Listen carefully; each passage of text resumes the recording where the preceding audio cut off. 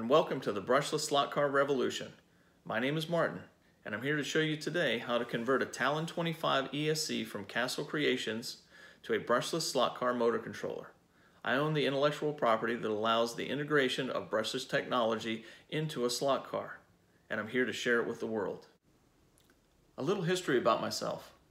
I've been building and flying aircraft since I was about 14 years old. About 10 years ago, I started building unmanned aerial systems. About 6 years ago, I became a commercial UAS pilot. Along my journey, I watched technology change. I watched the glow motors, gas motors, brush motors with nickel and cadmium batteries all fade away because of the brushless technology. The brushless technology is the wave of the future, and in 2014 I saw that, and I developed the ability to integrate brushless motors into a slot car. Unfortunately, the track where I was testing the brushless technology went out of business, so I mothballed the project until 2017. That's when someone reached out to find out if I had actually developed a way to integrate brushless technology into a slot car. The gentleman who reached out to me, his name is Tom. Tom and I have continued since 2017 to develop this technology to this point. The development's gone well. We've used it in drag cars, we've used it in wing cars, we've used it in GTP cars, we've used it in retro cars, all successful. At this point, I bet you're asking, why would somebody give away the most important advancement in slot car racing history? That's easy. If we don't do something soon, all the people that we see at the track nowadays are going to age out. And I don't see new faces coming in to replace us. So we need to do something to revitalize this hobby. Otherwise, in 10 to 20 years, it won't be there. Well, that's enough chit-chatting. First, I'll show you what an ESC looks like before you update the firmware, and then I'll show you a video of how it functions after the firmware has been updated to the brushless slot car motor controller software. Let's get at it. This is a Talon 25 ESC in its original configuration. I'll apply power to it so you can see how it normally functions. The ESC will not provide power to the motor because it's still awaiting the pulse width modulation signal through the wire. Now I'll show you exactly what it does when you convert it to a brushless slot car motor controller. This Talon 25 has been converted to the brushless slot car motor controller firmware.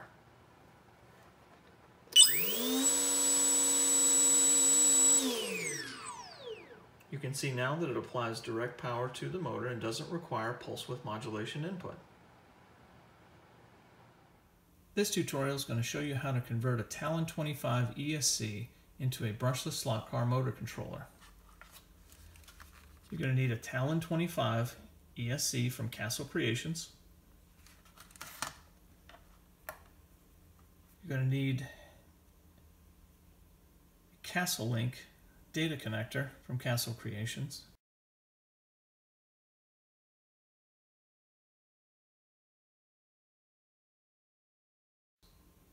This will allow you to communicate with the processor inside the ESC, update the firmware to the brushless slot car motor controller software, and also allow you to change the settings once it's set up and you can modify the performance. So what we're going to do is we're going to go to the web, and we're going to go to Castle Creations. All you have to do is type in Castle Link into Google, and it should bring up one of the first selections should be castlecreations.com. Look for this blue icon right here. And so we'll click on the link. It's going to bring it up, and this is download the Castle Link software. This is version 3.82.00. So we'll click on that. It's already started downloading. When it's done downloading, we're going to open when done.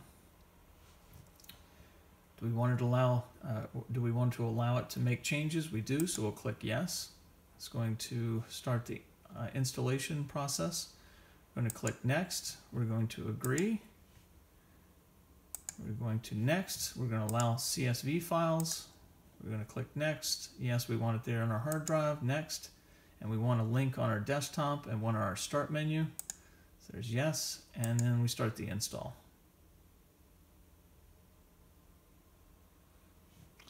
So we want to launch Castle Link. All right, so we'll close this because we don't need that anymore. We'll drag this over into full view. Now, this ESC, as it is right now, has the ability to change all kinds of parameters in it, but right now it still requires a radio control function to make it work. So we're going to plug it in and I'll show you what that function looks like. So you take your ESC out of the package, and this is the data collection line right here.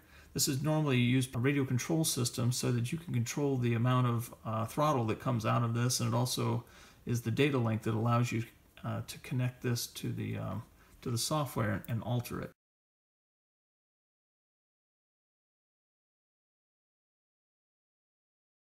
The brown wire is the ground wire, the red wire is the positive, and the orange line is the data line. And you'll see those designations on this. So we're going to plug it in.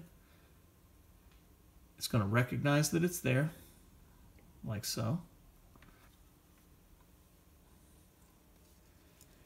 And now you can see that they have the throttle control, they have brakes, it has voltage cutoffs, motor parameters, and other stuff, and then software, and then it's got save and print. So these are not helpful right now. So what I'm going to do is I'm going to close this because this is still the original configuration of an ESC, and this is not going to help us. So you can't put this in a car in this state and have it actually run a brushless slot car. So we're going to close this, and now you'll need to go to Brushless Slot Car Racing, the YouTube channel, to download a link so you can download the software. Well, the software, when you get it, will look a lot like this.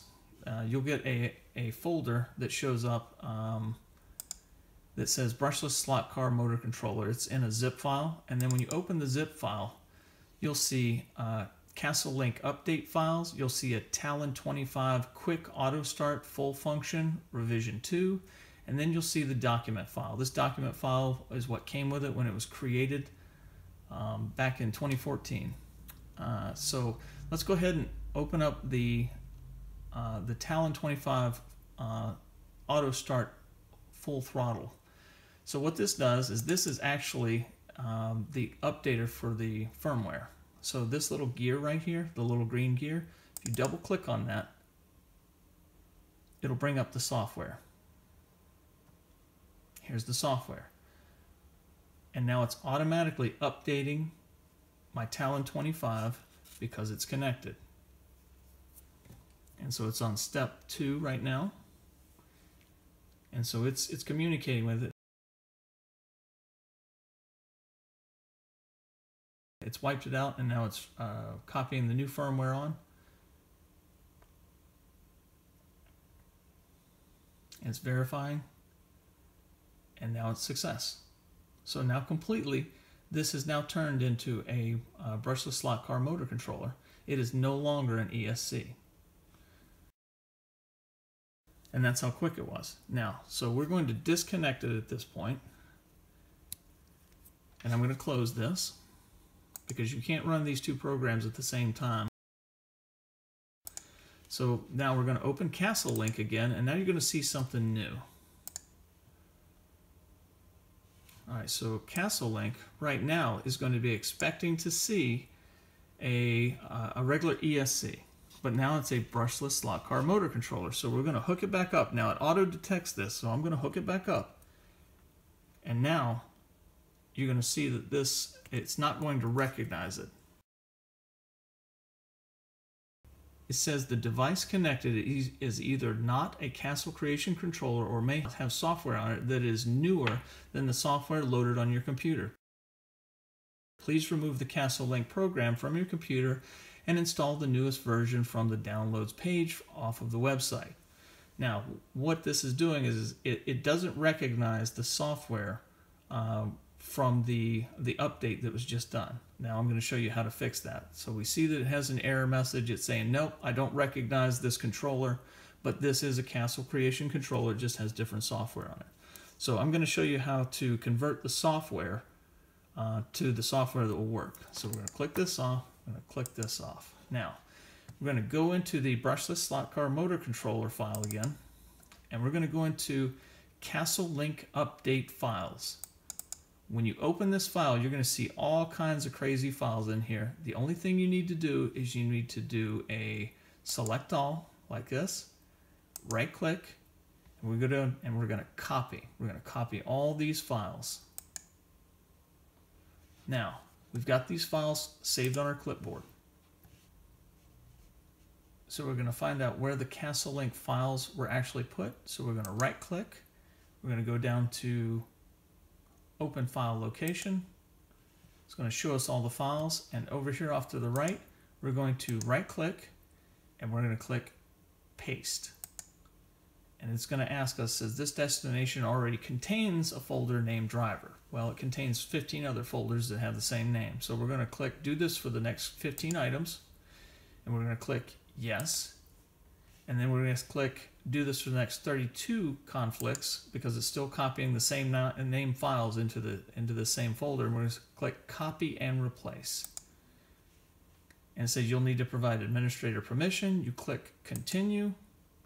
And now it's installing new files. So now it's installed the same files that we just copied out of the brushless slot car motor controller files into the new software from Castle Creations. And so we'll go ahead and close this now. And then we're going to open Castle Link again.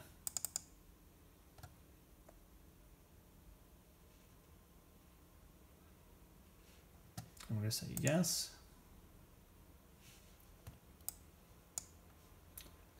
Now the message has changed. Now it says firmware update disabled. This version of Castle Link will no longer allow firmware updates for the connected controller. Please visit Castle Creation Downloads blah blah for the latest version of Castle Link. You click OK, and then we're going to drag this over, and you can see now that we now have all of the functions on our brushless slot car motor controller, where you can get into the throttle section, which I'm going to recommend that this, depending on what you're doing, if you're doing drag racing, this should be at 10. If you're doing road course stuff, it should be closer to 2. Let's see. So let's go ahead. We're going to set it up like we're going to go to a road course. So I'm going to set it up so it has super low power on the bottom end, because you'll find that these have too much power. You're going to leave it at 2 for the custom response, and that's normally about 20% of the power when it first comes on. Go to the cutoff section. You need to change the voltage cutoff in here to auto LiPo. Go to the section here and drop this down to 3 volts.